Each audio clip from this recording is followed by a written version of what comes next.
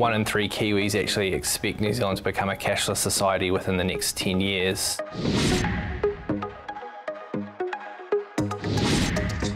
So I think payments certainly is a fast-changing area at the moment, and I think we'll continue to see that evolve and change over time with new and emerging technologies.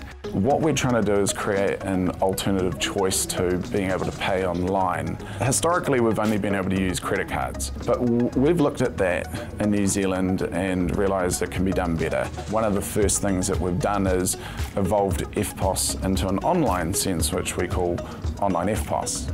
What that is achieving for the market is the ability to pay in new ways online that no one has ever been able to do globally. It is taking something that we did really well 30 years ago and turning it into a digital innovation now. You can pay instantly through a number of different methods, which means ultimately the small business gets paid faster. And we technology is going as well in terms of being able to reconcile those payments within your accounting software, streamlines that whole bank reconciliation process as well.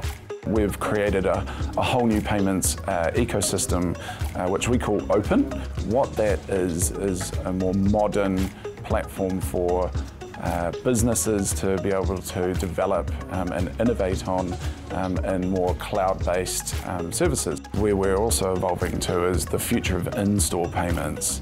So that will be the ability to be able to accept payments in a store using completely new technologies, things like facial recognition, and how you could pay by using something that is the most unique thing to you, which is your face. The technology around facial recognition is evolving very, very fast. It is looking across different face types, different ethnicities, different age ranges, different genders. The process would be you've taken a selfie in your bank app, really secure. That knows that that's Ross. Then I walk into the cafe and I'll be picked up on a camera. And what that then means is I pop up on the point of sale and they might see my face and there is a person there to confirm that is you, to be able to make sure that that's what you bought and that's what we're going to charge you. We need this type of innovation to be able to get us to that digital future around not needing to carry wallets and not even needing to use your phones or your watches. The exponential growth that we're seeing in technology, anything is really possible. We can totally eliminate the Aussie hacker.